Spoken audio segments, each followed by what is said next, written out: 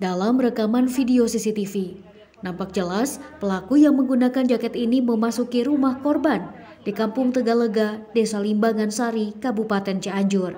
Mengaku sebagai intel, pelaku menanyakan rumah kontrakan milik korban yang katanya dihuni oleh seorang bandar narkoba.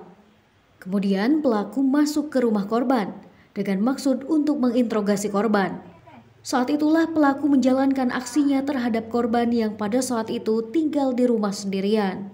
Sambil menggeledah dengan leluasa, pelaku pun menggondol barang berharga milik korban berupa emas, uang tunai, dan telepon genggam, hingga korban mengalami kerugian sekitar 35 juta rupiah.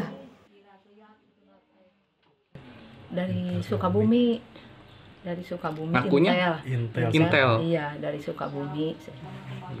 Terus?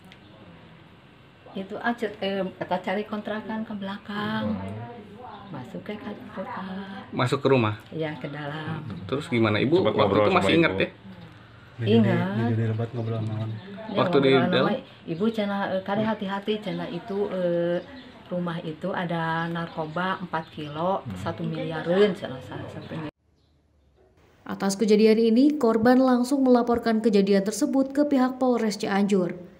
Hingga kini, polisi masih melakukan penyelidikan lebih lanjut dengan mengumpulkan keterangan saksi dan bukti rekaman CCTV.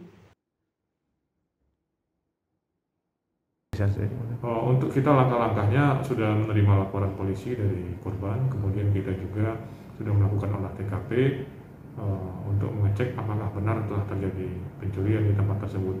Kemudian kita juga sudah mengecek ciri-ciri dari pelaku, dan untuk sementara ini masih dalam proses penyelidikan di kantor Satreskrim Polres Cianjur.